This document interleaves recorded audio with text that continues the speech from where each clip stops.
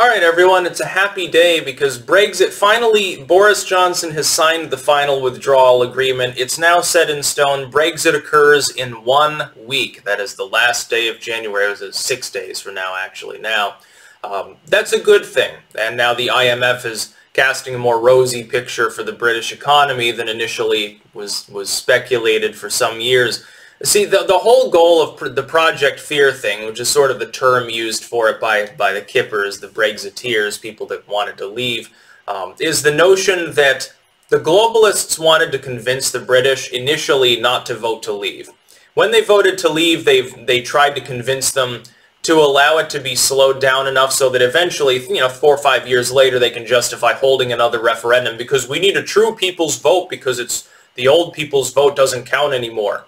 That was the goal. They failed at that. They managed to bumble enough that the Tories, that Boris Johnson got a massive majority. He didn't need to work with anyone else, could scrap the rules and do whatever he wanted.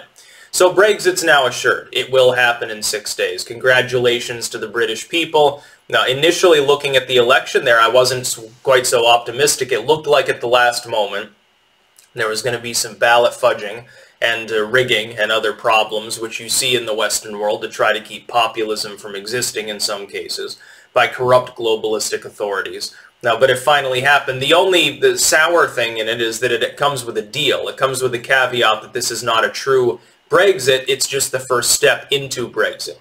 That being said, now that it's official, there's nothing to stop that from eventually happening.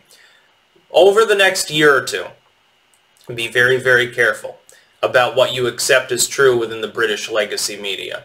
Because what's going to happen, I suspect, is that any bad economic information, if the economy goes well, obviously, then the EU gets egg on its face. That's the best possible outcome. The best outcome is the UK signs trade deals with other more civilized areas that aren't going to mistreat it and abuse it, and does well. The hope should be the British people do well and are prosperous and at peace and everything. I don't understand why so many people in the EU don't want that to happen, and it's pretty low, honestly, some of the rhetoric we get from the people in Brussels. That being said, if the UK doesn't do well, every little thing will be blamed on Brexit. If your cigarette doesn't light properly, it's because Brexit affected the quality of matches. Trust me, that's going to be the basic line of the day for years to come. The reason that they're going to do this is that this is the second phase of their attempt to undo Brexit and bring about, true economic globalism there to subjugate you. They're going to try to convince you that Brexit has caused problems. They're going to run politically on this, specifically with leftist parties, because it's clear that the right wing has solidified against the concept of being enslaved there, which is to their benefit and to their credit, I would say.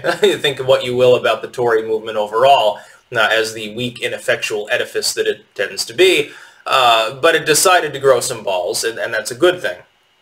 Leftist movements there will then harangue and rabble-rouse and do what they do best, and then eventually, some years down the road, they're going to call for another referendum to re-enter the EU. That's what they're going to try to do. They'll say, well, we'll weather it in the meantime. They're going to try to strike trade deals or force bureaucratic deals or regulations to keep the UK as enslaved as possible, even while it's technically no longer in the EU, in order to both affect the economy negatively and to help the multinationalists whose funds, after all, if you're a British person, but 90% of your wealth is tied up in the EU, you care more about the EU doing well than Britain doing well.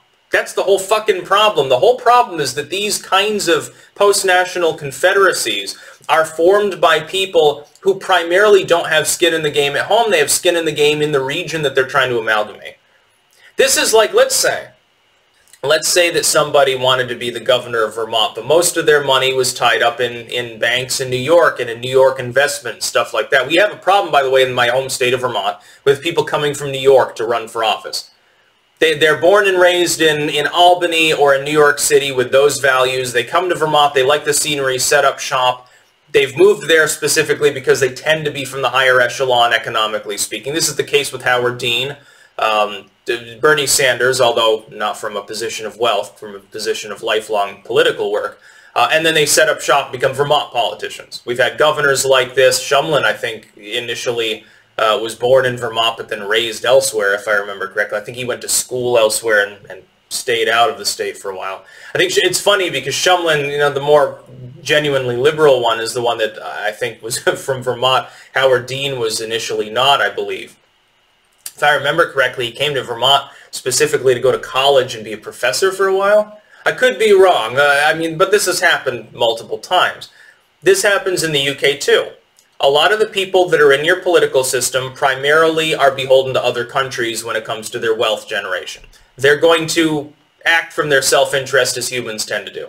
That's really what it boils down to. You don't need a shadowy cabal. You don't need a worldwide conspiracy. Multinational corruption is just the result of plutocracy. It's the same inclinations as you had 100 years ago, except that they've been amplified by world trade, travel, and communication. And the ability of people now, in what initially was a more laissez-faire economic world, admittedly, their ability to invest elsewhere, to gravitate wealth around, to take advantage of favorable, more capitalistic conditions in one country over another in order to maintain greater wealth and therefore stability and power.